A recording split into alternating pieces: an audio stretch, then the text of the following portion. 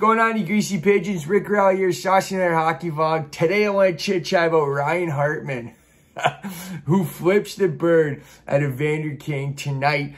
Minnesota Wild were absolutely thumping the Oilers 5-1.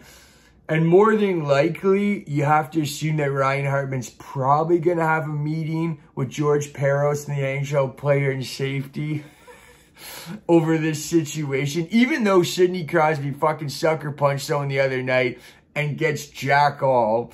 But I don't understand. It's 2022, so you have to think a guy like Hartman knew what he was doing in this situation. Like, with the amount of cameras, like, it's a televised event, you got eyes around, you know, people in their phones fucking filming TikToks and shit like that. There's no way that you get away with something like this. So maybe Hartman just gave absolutely zero fucks about the whole situation. But to dissect it, what had happened was, so once again, the game's out of hand. It's getting a little chippy, right? 5-1.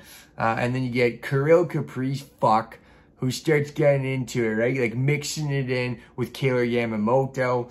And then Evander Kane sees what's going on, and then he tries hopping in there and, you know, going after Kapriz's fuck. Now, I'll say one thing about Kirill, okay? This guy will not back down from anybody. You know, he's one of them good Russians, eh? You know, fuck, he understands the North American style of hockey.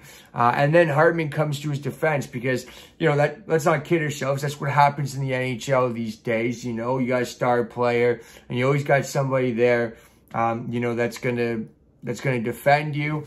But what I'll say about this situation, what I didn't particularly like, is if you watch it, right, you know, Stripes comes in there, right? Like, all the referees, there's all of them there, and they're just trying to fucking break up the whole situation.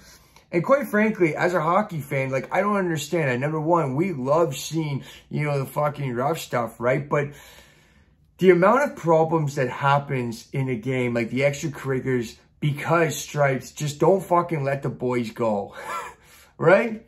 Like, fucking let them go, Stripes. Because that's what ends up happening, right? Like, if you don't have the opportunity to kick the shit out of somebody, now you got all these, you know, players that are absolutely fuming and just, you know, just filled with rage. And I don't understand it. They've been doing that a lot lately, and it's fucking mind-boggling to me. So some people are saying, hey, you know what? Stripes did Hartman a favor. He's probably going to get filled by Evander Kane. And then some people say, hey, whatever.